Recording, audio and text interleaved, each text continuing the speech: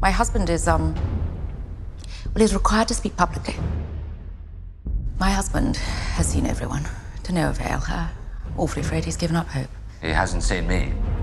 Awfully sure of yourself. Well, I'm sure of anyone who wants to be cured.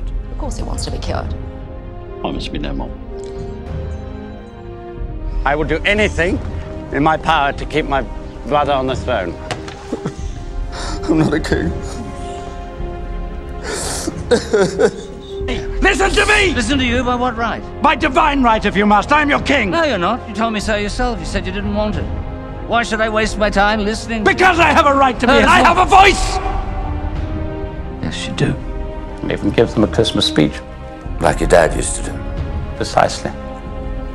He's not here anymore. Yes, he is. He's on that shilling I gave you. You don't have to carry him around in your pocket. Or your brother. You don't need to be afraid of the things you were afraid of when you were 5. You're very much your own man, Bertie. Well done, my friend. Thank you, Your Majesty.